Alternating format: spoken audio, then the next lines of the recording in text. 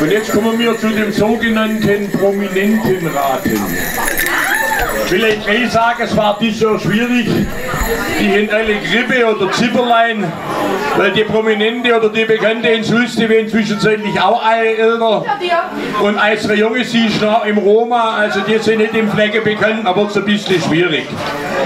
Ich würde sagen, wir beginnen jetzt mit dem Prominentenraten. Als erstes kommt heute rein unser Pessimist. Den müssen wir schon mal ein bisschen sauber machen, ein bisschen abstauben.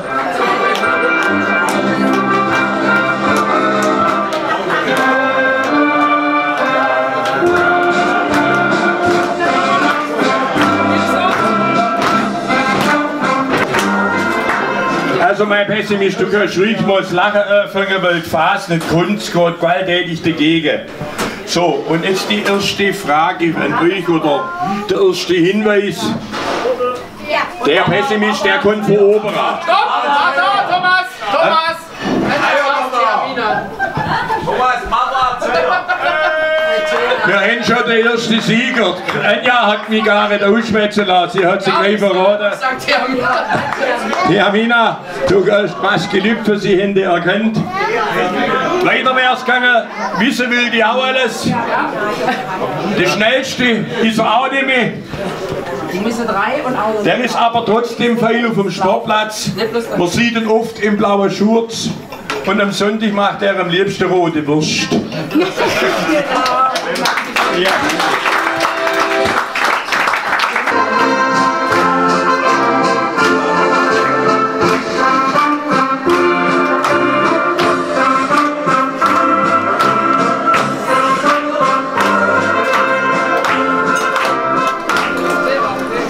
Ja, unser Optimist, der das Strahlen der Phase vermittelt, muss ich leider sagen, auch der kommt nicht vom Städtli.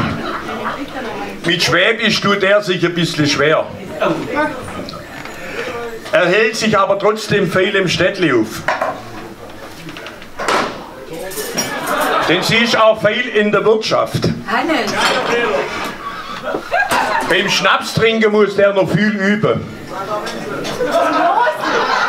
Das ist der Koch von der ehemaligen Koch. Der ist zu klein! Das habe ich schon gesagt. Ja? Beim Bedienen sieht er richtig gut aus.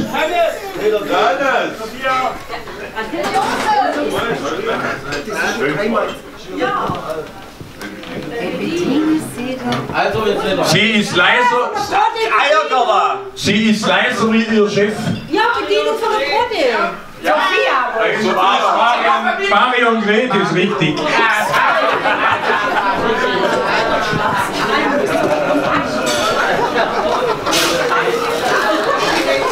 Familie Startbusch ist besoffen. Auch unser Salzsieder kommt vom Buckel runter.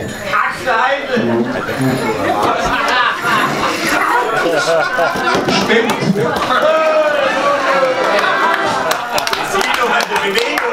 Ja, genau. Wer hat das jetzt genommen? Du Peggy! Wer war? Mit dem Weitere Tipps wären gewesen, er liegt öfters im Grünen und der Friseur hat an dem auch gefreut.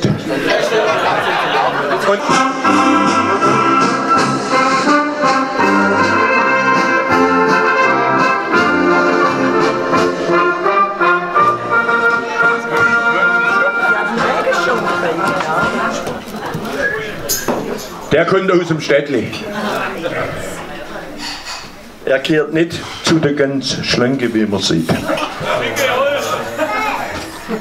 Den kannst du überall im Flecken treffen.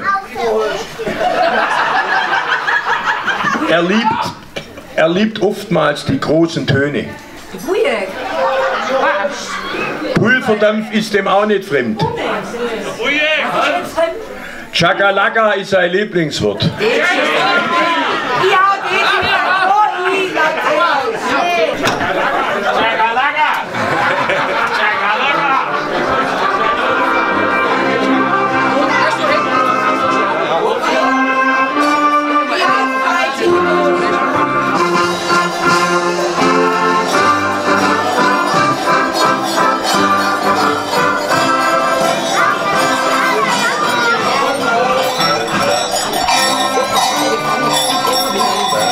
Also der kommt auch von Oberer. Jogger! Hey, das war hier!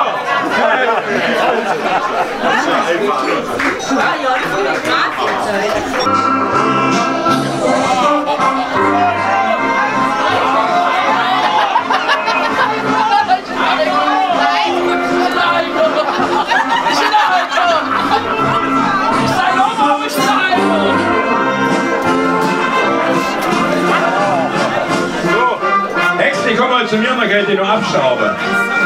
Haben wir mal den Dreck rausgekriegt, weil ihr liegt immer so viel auf der Gasform. Jetzt bleibst du mal bei mir. Wie soll es anders sein, auch die Hex kommt vom Bugel.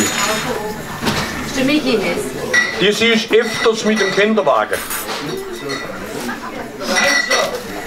Beim Kinderfest ist sie auch dabei. Wie Jens. Wilde Tiere sind ihr Hobby. Geiger, genau. Ciao. Jens, die Hände. Der Jens Geiger, der Vertreter von den Pink Pampers. Wilde Tiere sind sein Hobby, wäre es weitergegangen. Windeln sind ihr auch nicht fremd, das kommt von den Pampers. Und Musik ist bei ihm ja eine Familientradition. Hat jeder sein Sekt gekriegt. Ich bedanke mich natürlich auch ganz herzlich für alle, die mitgemacht haben und kurzfristig eingesprungen sind. In diesem Sinne nochmal 3 Kräfte auf die Teilnehmer beim Prominentenrat. 3 kräftige Narri! Narri! Narri! Hexe! Hexe! Hexe!